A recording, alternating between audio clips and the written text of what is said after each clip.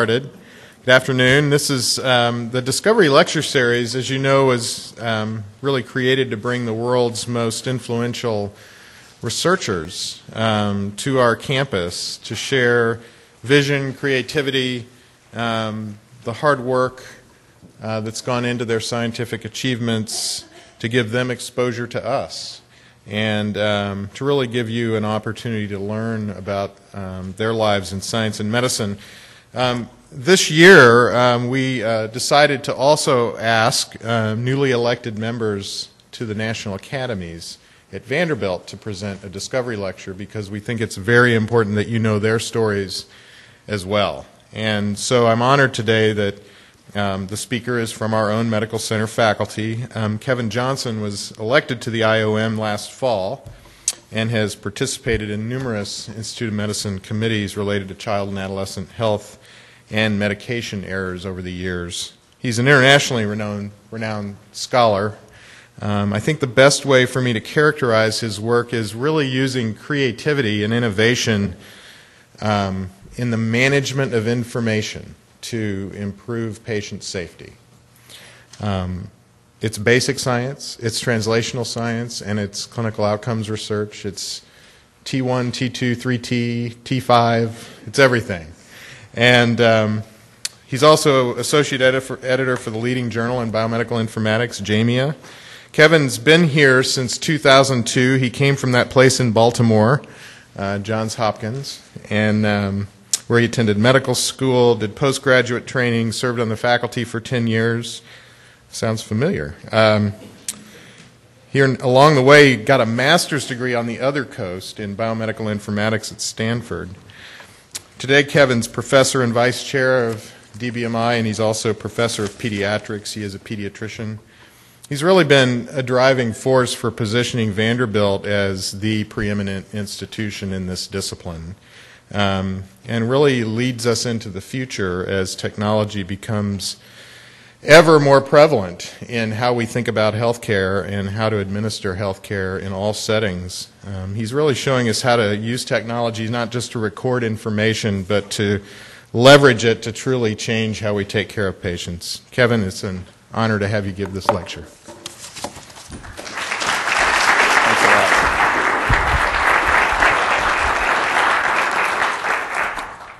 Well, good early evening, everyone.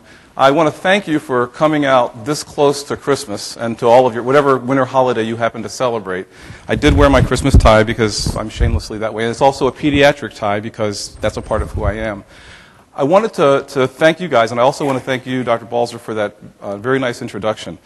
I was hoping to ask Dr. Balzer if he would give each of us an Oprah Winfrey-like set of my favorite things, to include an iPad 2 and some other toys, for your generosity and spending your time here, but I'm thinking he's not going to do that. So I'll just move on. If I could have the first slide and the lights down.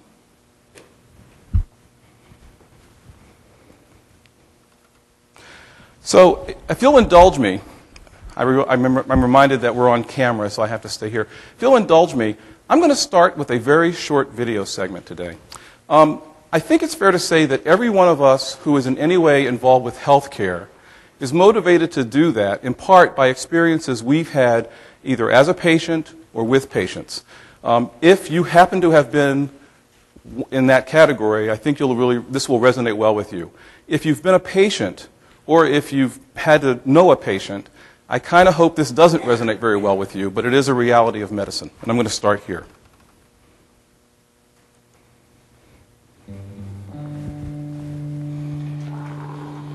You hear a word coming out of the physician's mouth, and suddenly time stops because your head is wrapping around that single word. And when I stopped him and I said, "Are you telling me that he has cancer?"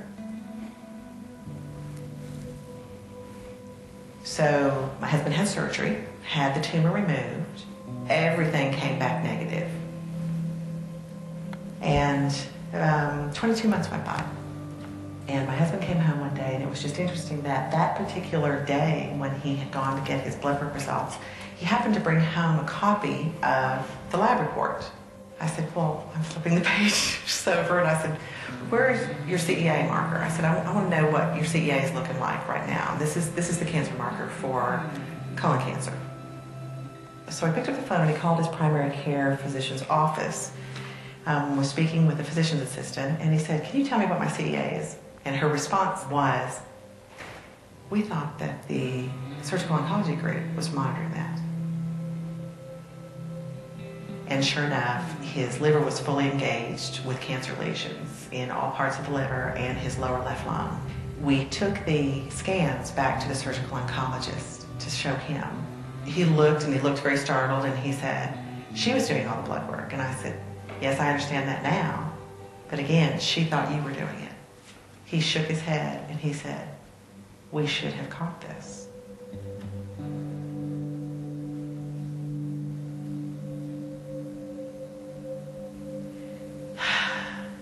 Again, it's just, I don't know if the outcome would have changed, but it's really hard to look back at the situation and not ask yourself whether or not things could have changed if they knew. So that sends a chill through my spine every time I watch it. There's a lot that's really amazing about our healthcare system, but to see a patient have to have feet of charts in the kitchen and to have to think through how to manage information so that all of the parts of the care system know everything that the other part knows is obviously a real stimulant for the kind of work that many of us in this room do. Today's healthcare system is, in general, amazing. We're able to do things today that were really not even the pipe dreams of healthcare providers 20 years ago. But we still suffer for some challenges. The healthcare system is fragmented. If you look at some of the studies, patients with chronic disease have an average of 7 providers who follow them, and that number goes up as the disease becomes a more multi-system organ failure type disease. And because of the handoffs and because of that fragmentation, we put patients in a really unrealistic role of having to both cope with an illness, cope with family, and be the glue that connects all of those healthcare systems. Furthermore, there are studies that talk about the world of the provider and the fact that we as providers, although we have an insurmountable amount of information, tons and tons of information, still leave somewhere around 5 questions on the table every half day we see patients.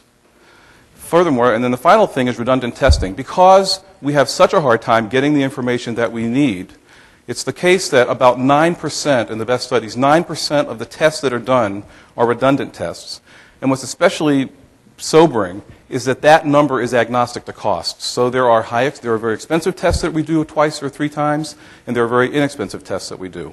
So there's a lot that we can work on. And as an informatician and as a pediatrician, I see all of this and think we should be able to fix it.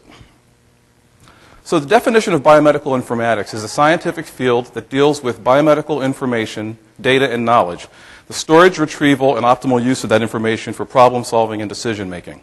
It covers an incredibly large spectrum, and so I will forgive all of you for getting confused about all the different names, all of you who've ever said I do bioinformatics, for example. But in fact, bioinformatics really refers to that part of biomedical informatics that is sort of subcellular. There are other names that we use for different types of informatics, including clinical informatics, which begins thinking about the diseases that patients have and how we can bring information to the point of care to improve decision making. Further out, we have public health informatics that's not shown on this slide that thinks about community or national areas of interest. Informatics also includes the development of research tools, educational tools, and clinical tools, and very recently, tools that help us with things like secondary data analysis or secondary data use for things like the e-learning or the learning e-health system or other initiatives that are underway. All of this has really transformed medicine. And just some examples of things that I think all of us here, or many of us in medicine, know about. Evidence-based medicine at the point of care is now transforming medicine by providing information to clinicians when they need it. Systems biology and wellness is helping us to connect the mechanisms of disease across a bunch of otherwise disparate phenotypes in illness. Gene chip technology for risk assessment is something that we've known about for some time, and we've really recently began to use it in the real world, Vanderbilt being one of the first places to do some of that. Genome-wide associations and phenome-wide associations essentially help us to take some of our discoveries and understand their implications on a far wider scale. And one of the most exciting things is the idea that there are designer drugs that can truly personalize the way a particular patient's disease may be treated. So why is informatics so important, and I would say so fun? And that's because it touches really every part of what we think about in medicine, from physician practice, clinical research, clinical teaching, medical administration, patient self-care, and public health. One of the most exciting things that's happened, and I think all of us will appreciate this, is something that Mark Weiser at Xerox PARC many years ago started to predict. And that was the issue of what's called ubiquitous computing. The idea that we would go from a society where many people had access to one computer to the society that we're in now, where probably everyone in this room has at least 3 or 4 computers that they're going to touch between now and the time they get home. The iPad just represents a part of that phenomenon. We can't even begin to predict what's going to happen in the next 10 years. But what's clear is all of these technologies, especially what's happening now with mobile health, are things that are going to transform the way we think about healthcare and wellness. This is a picture of me from 3rd grade. Mark Frizzy and I were talking a little bit about sort of where this all started with me. And I'm pretty sure it didn't start there. Although I was about as geeky as you might remember, or might imagine. I was into erector sets. I was into creativity. I was into animals. This is Maria. Do you know Maria Zestos? She's an anesthesiologist, a friend of mine in Northwestern. And I had an opportunity to get involved with medical informatics when I was a student at Hopkins, and I worked with this guy whose name is Richard Johannes. A few people in the room probably know him. Dick was one of my mentors and still is one of my mentors. This is a picture we took while I was at one of the first medical informatics meetings at Anaheim, and I won a paper competition for some work I did with cardiology. So as I think about the building blocks for clinical informatics or biomedical informatics and reflect on what I've gone through in my career, it really started with my liberal arts background, which allowed me to have cultural fluency and to understand those things that patients think about in all walks of life.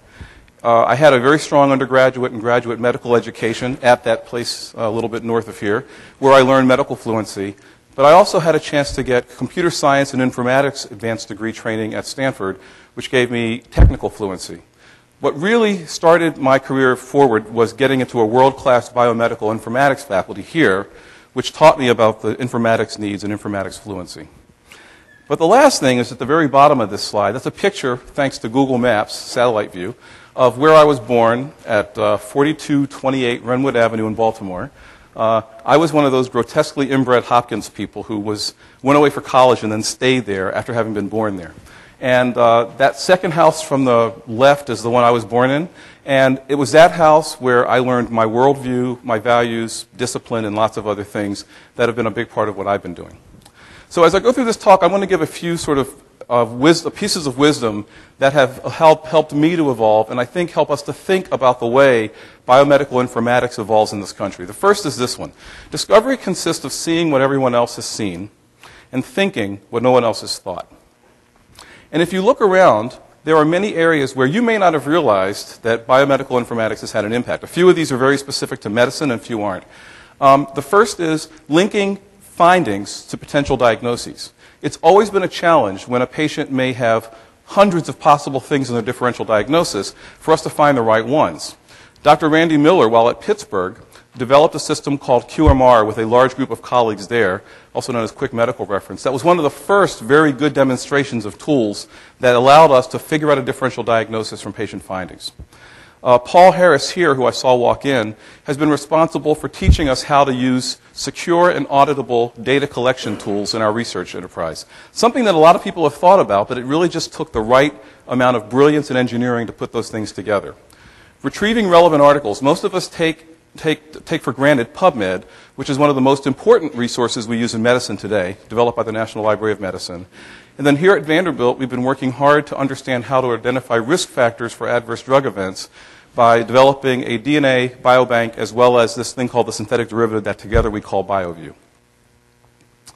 The other key thing that I wanted to mention in terms of important lessons for people as they think about biomedical informatics is that although we focus so much on technology and we talk a lot about tools, Nancy Lorenzi and others remind us that people and process issues take up the majority of what we think about in this field.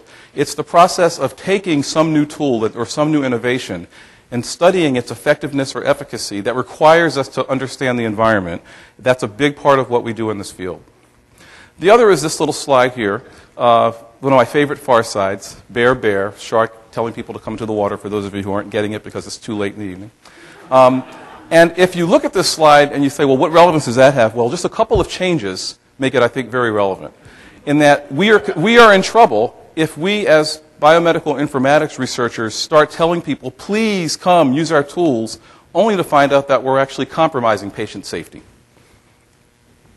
Ross Capel, who's one of our informatics colleagues, but also a sociologist at Penn, has done a lot of work thinking about the role. There's been other people as well, Joan Ash and others, but Ross's papers have been real seminal work. This is one from JAMA, talking about the role that computers can play in causing medical errors. And what he thinks about in particular are design issues, training issues, other human factors issues, and things about the databases that may be available for these systems. And it reminds us that every coin has two sides and emphasizes why it is that we need to evaluate these systems. This quote is another of my favorite sort of wisdom pieces. With great power comes great responsibility.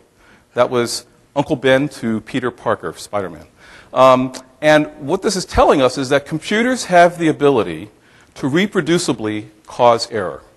If we put a computer system into a large environment that is not working correctly, it will very quickly scale to cause many more errors than we as individuals could cause. And it's therefore our responsibility to make sure that these systems work as well as intended.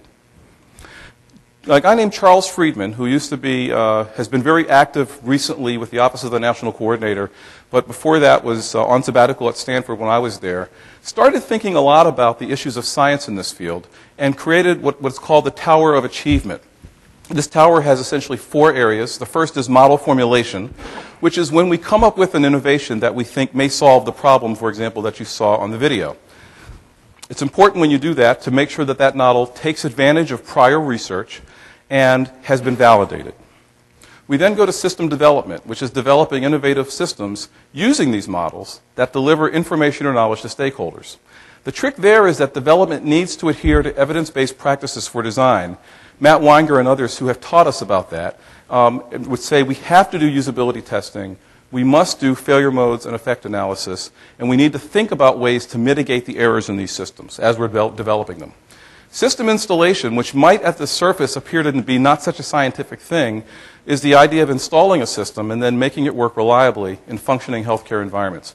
And in fact, installation is challenging as can be. It needs to follow established approaches for dealing with organizational change, or it may propose new approaches to understand people and organizational issues. And then finally, studying effects, which is probably the one most of us are familiar with, simply is a lot like every other clinical research project, studying the effects of systems on the reasoning and behavior of healthcare providers, as well as on the organization and on the delivery of healthcare. These studies have to be both formative, because this is a new innovation and needs to go through what would look like phase 1, 2, 3 testing before it gets out, and summative, because we'd like to disseminate this, so we need to show external validity. So why do we evaluate? Well, if you develop a piece of prototypic software, let's say an iPhone, and you'd like to make sure that it doesn't, say, catch fire, which the first couple of, maybe many of you may know there was a little run of that when the iPhone first came out, you need to first look at the prototype and verify that it has been developed according to specs. Once it has been verified according to specs, and if it doesn't get verified according to specs, you need to go back and refine it. If it has been verified and you create a version that could initially be tested in production, that has to be validated to make sure that it's designed and is solving the problem it was initially intended to solve. If not, back to the prototype phase. However, in many cases, we're able to get the verification and validation correct and therefore feel very comfortable that we can get a system from the prototype phase to national use. Again, this is very similar in a lot of ways to what we think about with drug discovery. So as I started my career at Hopkins, I had an opportunity to take all of the things that I've just learned and to think about a problem which was structured data capture. Many of you may know that as we practice medicine, there are evidence-based guidelines that if we could use them at the point of care, or if we could show them providers at the point of care, providers would capture accurate and complete information that would help to inform their decisions. So as a pediatrician, I started using the well child care guidelines, as we call them, as an opportunity to test whether we could build structured capture tools that would impact the quality of the care given in our area. In this particular program called Clicktate, cleverly named to be sort of like dictating but not you're clicking, it used age-appropriate forms, context-sensitive help, and customizable sections to help us create forms essentially on the fly for patient care. So this becomes the next piece of wisdom that I learned. We were able to conceive that model, create a version of it that was integrated into our electronic health record, get funding from Robert Wood Johnson and from the Agency for Healthcare Research and Quality to test the hypothesis that this tool would not impact provider satisfaction, patient satisfaction, or communication of key information in the office. So we conducted these studies and were able to identify those things, have a few papers that are out that described the fact that this in fact did not in any way impact satisfaction or impact the quality of the visit. But the key point was that I started this project in 1993. In 1995, I finished developing the system all by myself. From 1995 to 1997, I was installing it throughout the hospital. And then we started our evaluation in 1997 and finished it in 2000. It took a little while. We have 3 papers to show for that, and the last paper that came out in 2008. Wow. So, that which doesn't kill us makes us stronger. What I learned from that exercise is how important it is to think about biomedical informatics research differently. It's really clinical research, and it's really complex. We have to deal with things like proxy measures of benefit. So what I mean by that is, I would like to show you that a system like Clicktate improved patient outcomes. Patients had better developmental milestones, patients and providers were more in sync with when their children may be sick. But in fact, that's virtually impossible because of how long you have to conduct the study. So you have to contend with proxy measures, things like, I believe that a patient will have a better outcome if the provider uses a template. So if I can show you provider use and convince you that that actually leads to better outcomes, that may be the best I can do. Makes studies much more complex. Second, because we have to do that in a clinical environment, it must be done in a minimally disruptive way. So in this case, we wanted to try to do a randomized controlled trial. And it took us almost a year to figure out the right way to let everybody use the system, but only have the structured reporting for certain people on certain days. So to create high-impact clinical science is big science. It's big data sets, or at least large data sets, not big data as we think about it now. And it's typically highly multidisciplinary work. Biomedical informatics is inherently multidisciplinary, and as I learned, will not be impactful when conducted in the wrong environment. And so, I got in my car with my family, and we started driving toward Vanderbilt, passing the Clampetts on the way as they were leaving Bug Tussle. And Vanderbilt was the perfect environment for what we were trying to do. It has the breadth of talent that we needed within and beyond healthcare. It's a culture that promotes teamwork, world-class clinical information system infrastructure, and a university wide that understands the potential for this research. So it's possible to talk to sociologists, psychologists, business people, and really think about the teams that we need to answer key questions. President Bush agreed with us and came here in early 2000s as a part of thinking about healthcare reform. And I think that's a bit of a testament to how nationally visible our clinical information systems have been. So as I put those lessons together, we had an opportunity to do a project recently involving health information exchange, which was really the challenge that the person in the first video, in the video that I was showing, had to deal with, which is how do I get providers in 2 disparate locations or more to share information to inform my health care. So health information exchange is defined as the mobilization of healthcare information electronically across organizations within a region, community, or hospital system. The process of exchange is one way to think about it, and the tool which does the exchange is another. But both are equally important in terms of how we think about this. So we started out, and this was actually a project that was funded both by the state of Tennessee and by AHRQ, and was led by many people in the informatics organization, but most notably Mark Frissy and Bill Stead, who conceived of this project and got it going. I was in charge of the evaluation. But we constructed a model, and the belief in that model was that it was possible to deploy an exchange rapidly that was both low cost and minimally disruptive to healthcare entities. We also constructed a model with the belief that it was possible to get actual exchange of data quickly with attention to some of the key drivers that have failed or have made health information exchange fail in the past. One, competitor institutions' needs and concerns, attention to privacy and security, and an opt-out model for patients. We were smart to assemble a multidisciplinary team, and many of those people are in the room. And I won't mention all the names, but it included developers and business people and an evaluator or two and some people who understood security and privacy. This is the system that we developed. You'll notice that it bears a striking resemblance to something many of you may have seen before. And this was part of the brilliance, was to take the Star Panel interface, to simplify it, and to extend it in a way that supported data from disparate locations all on one browser. So what you see here grayed out is that these labs are coming from any one of a bunch of different sources of information, all combined on one screen. This project took place in Memphis. There were many reasons for why that was chosen. One of them, obviously, is that Memphis is a hotbed for patients with lots of medical problems and has a high population of underserved care. Another is that the governor was quite aware of what was happening with TennCare, and Memphis was a great environment to sort of show, if we were going to show something, how we could use technology to help with some of the challenges that we might have with safety net provisions. I don't know how well, this shows up pretty well, and I want to thank Kim Unertl for this slide. All of the dots you see here on this Google map are sites where the health information exchange was live. We had 9 healthcare organizations, 30 sites of care, 6 different electronic health record systems, over 30 distinct interfaces that we had to have come into one system, 2 million patients, 400 users, and millions of documents.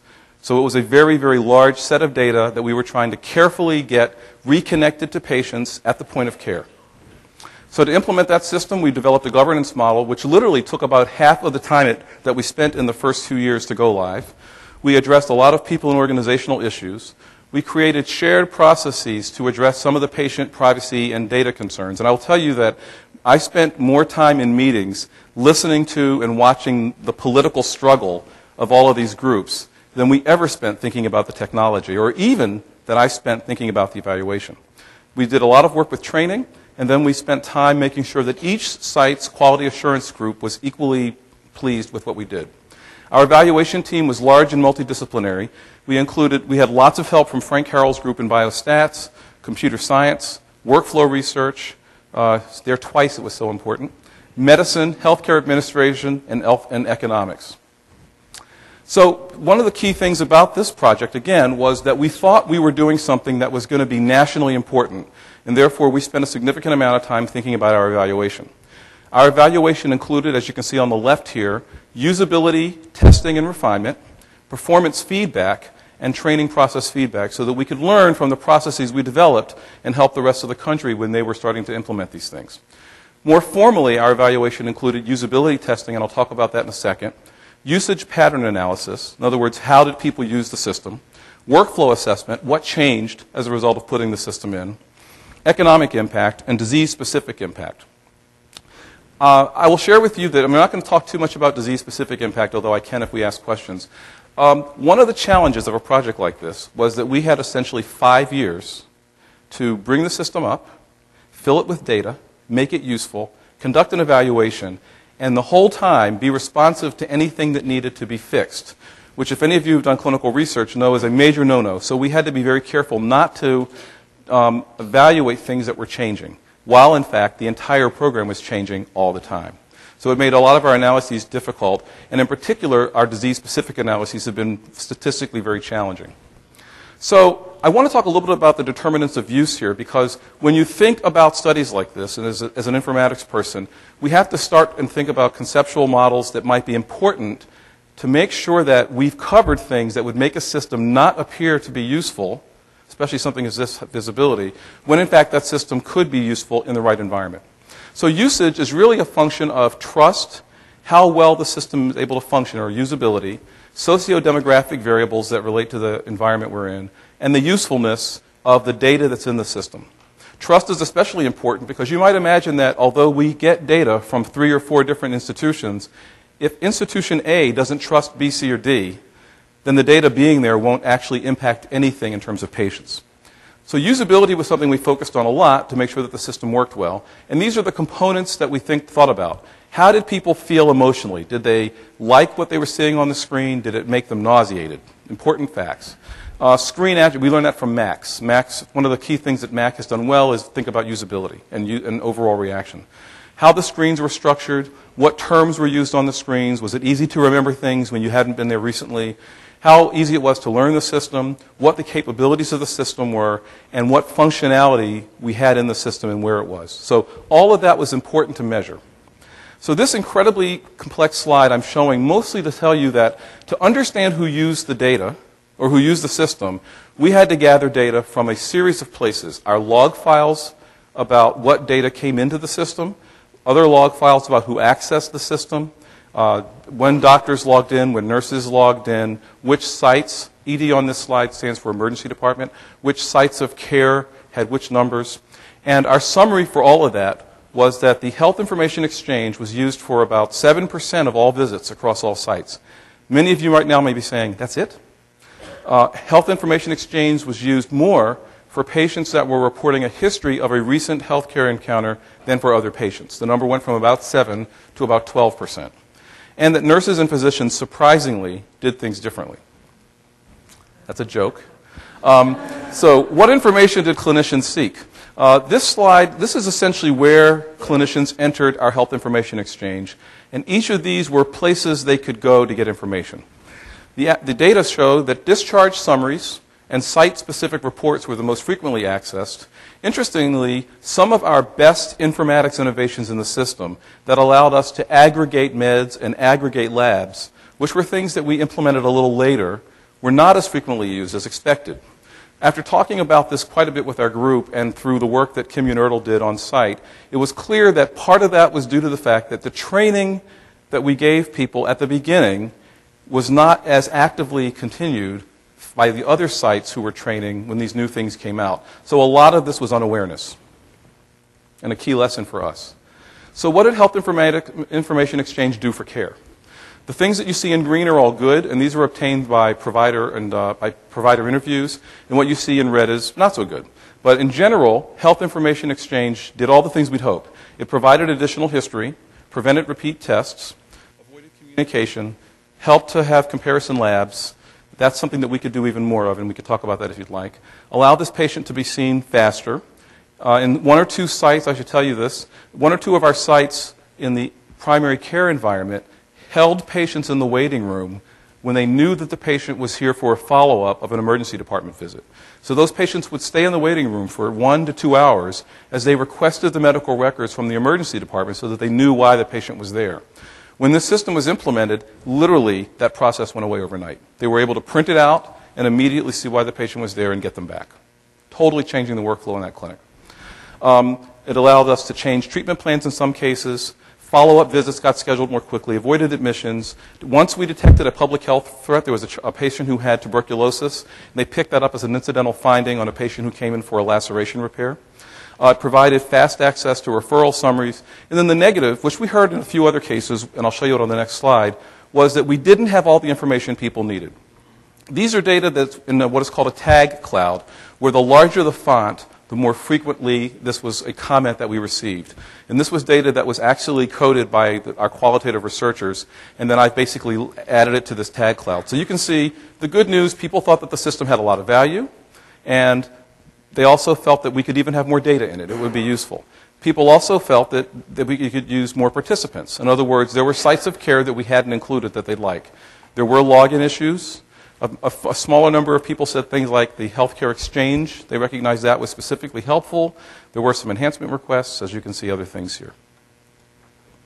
So as a part of our workflow assessments, we looked at both. We looked in the sites of care, and we sort of did what's called purposive sampling to identify sites of care that were geographically different or socio-demographically different. And what we found across those sites of care were 2 different models where the system was used. One was a nurse-based model, where there was routine printing of health information exchange data, and perhaps no surprise to you, much more aggressive changing of workflow in that site. The other was a physician-based model, where there was more ad hoc use of health information exchange data. In that setting, what we had was clinicians who essentially would find out a triggering event from a patient, like I was recently seen at the other hospital, or they couldn't understand what the patient was saying, and that was their decision then to go to the system and get more data. As you might imagine, ad hoc use was lower and had a very different set of outcomes. For financial impact, we worked very closely with the Tennessee Hospital Administration to get claims data that were taken out of the claims data system, mapped to the data we had about which patients had their record accessed, and then all of that was brought together into a data set to assess a series of things that were likely to happen, as you could tell from the qualitative results. And we found many of them. HIE access is associated with a 1% decrease in head CT or CAT scans, a 2% decrease in body CT, 4% decrease in admissions, and that drove a lot of what we're about to talk about, a 2% decrease in diagnostic services, and a 2% increase in discharges to home, as you might expect because of the decrease in admissions. This paper was accepted recently in the journal JAMIA, and the key conclusion here, if you look right about here, is HIE access reduced overall cost by $1 million after we controlled for the severity of illness, which was slightly different between the patients who were in the HIE access group versus the no access group, and some other things that we controlled for in terms of covariates. And we can talk about that if you'd like.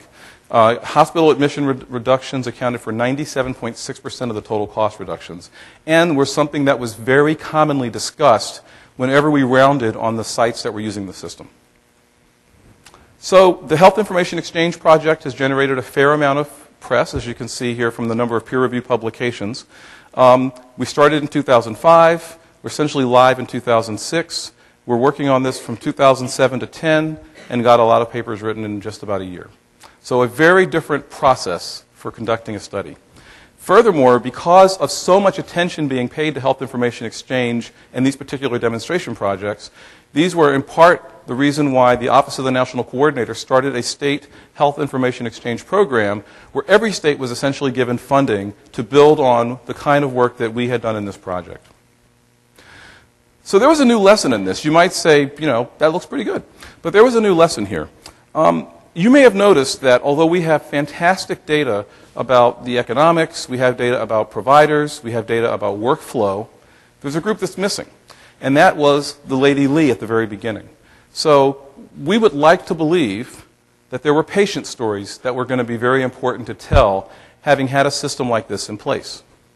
And in fact, for a bunch of reasons, that was extremely difficult for us to do while the study was going on. In part, that had to do with people and process issues, specifically significant concern that by talking about this to patients, we would increase things like our opt-out rate by having patients get very paranoid about issues related to security and privacy or not understanding the system. And so we made a decision that we were not going to do very aggressive patient-related research for the study. And I was pretty saddened by that because I thought that was a really great outcome that I wish we could get. So I have a friend who's a character actor whose name is O'Neill Compton. He's been in Seinfeld, done a bunch of things. He calls himself almost famous. He's been in about 20 movies. And O'Neill was at our house talking with us about healthcare and some issues he was having.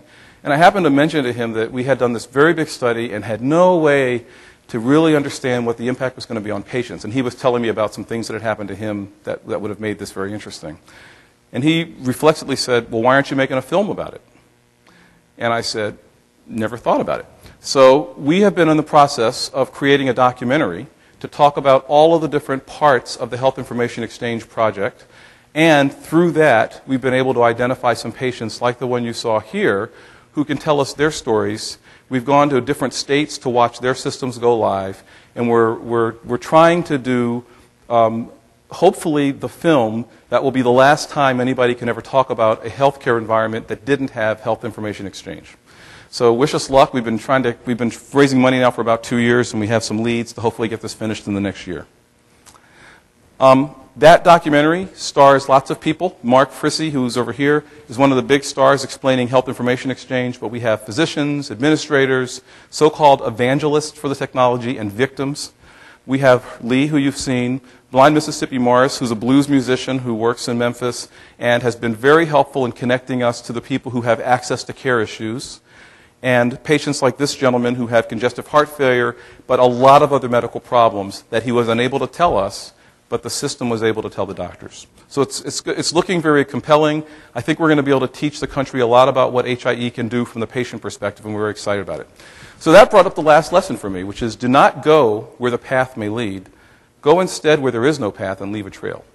Think about new ways to understand what we're doing in this field and to look at some of the places where we may be finding benefit, and bring in friends of yours who are character actors if you need to help you with your creativity when necessary. So with that, I want to make sure I acknowledge, as you can see, the many people who've been involved in this one project.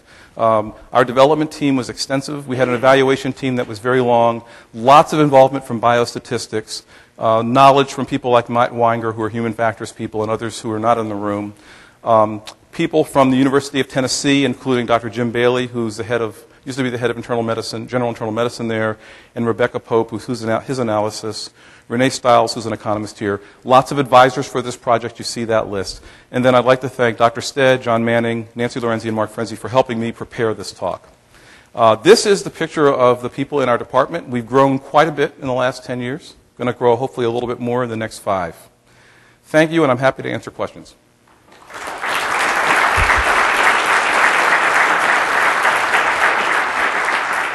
And I will say that at the end of the questions, if you're interested, I have about a 10-minute video that's a part of what we've been constructing. The state just released these. There's 5 of them. And I think you might enjoy it. So after we're done questions, I'll be happy to show that, and those of you who'd like to stay can watch it. Questions? Dr. George.